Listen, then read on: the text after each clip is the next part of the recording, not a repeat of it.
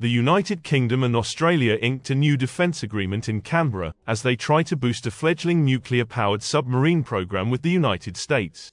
UK Defence Minister Grant Shapps signed the agreement in Canberra with his counterpart Richard Marles, establishing a legal framework that makes it easier to host troops and share military intelligence.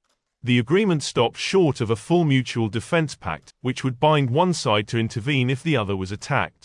But it does include a commitment to consult about emerging threats and establishes an status of forces agreement, which makes it easier to host soldiers from the other nation.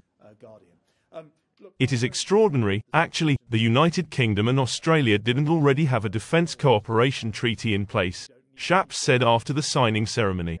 Alongside the United States, Australia and the UK are members of the fledgling UK-US Defence Alliance, a landmark pact aimed at curbing Chinese military expansion in the Asia-Pacific. Barely 2 years old, there are already signs the UK-US program is under threat, and some fear Donald Trump could scrap it completely if he returns to power next year.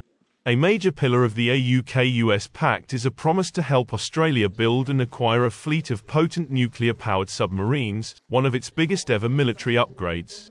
This agreement would make it easier, for example, for Australian sailors to train on the UK's nuclear subs, or for British crews to be based in Australia.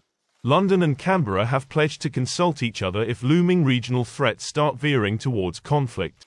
Among a host of other initiatives included in the deal is closer collaboration on undersea warfare, and greater UK contribution to Australian-hosted joint military exercises.